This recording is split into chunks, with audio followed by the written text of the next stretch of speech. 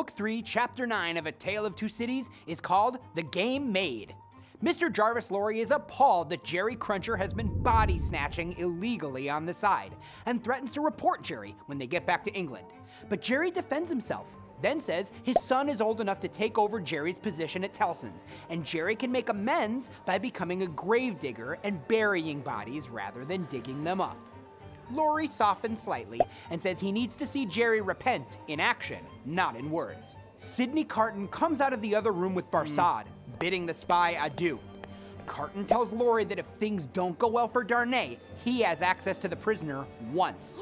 Lorry cries, and Carton tells him he's a good man and a true friend, but Carton's grief is obvious.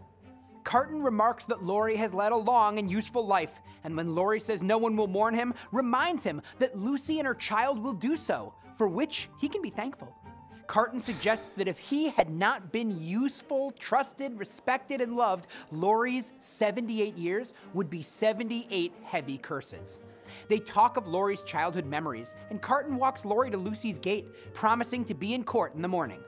Carton then walks to La Force prison, where the wood sawyer recommends Carton go and watch tomorrow's executions. Next, Carton stops at a pharmacy, where he buys several items the pharmacist warns to keep separate.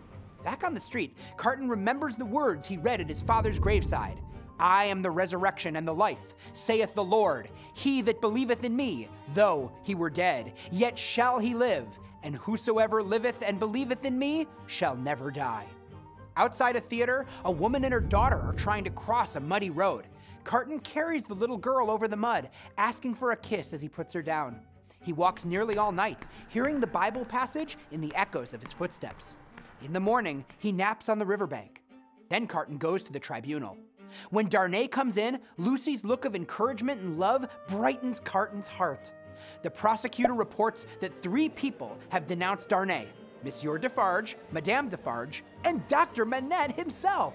Dr. Manette protests loudly, saying this is a fraud and he would never denounce his son-in-law. Monsieur Defarge testifies that when he stormed the Bastille, he found a written paper hidden behind a stone in Dr. Manette's cell. The president of the tribunal dramatically orders the paper read. Here, Sidney Carton is the generous, kind, loving person Lucy has known him to be. Carton's kindness to others, and his mysterious plan, foreshadow his selfless sacrifice. But why did Carton buy several substances from a pharmacist that should not be mixed together?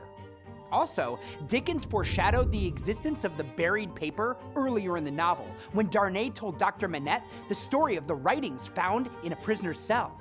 What could it mean?